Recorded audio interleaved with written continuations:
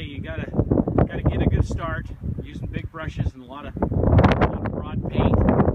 I'm up here a few miles southeast of Bridger, and the wind's blowing pretty good, so you have to, well, as you'll see, if I can turn this thing around, I have to tie my hat on my head because the wind's blowing, and kind of cute. Anyway, whoop. It's progressing nicely. It's a pretty big canvas. It's 24 by 36. I generally work a little bit smaller in the field, but sometimes I just like to have the challenge. And just before I shut her down here, a few more bits of color in the grass, because you know, when you look, you can see it. Anyway. I'm going to enjoy working on this some more.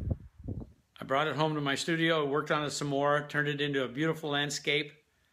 If it's in my studio, there's always something that could happen, and I can't resist putting a figure on a horse if there's a chance. And I've had a lot of my Indian friends pose for me over the years, and so I decided to go ahead and put one of those characters in the painting.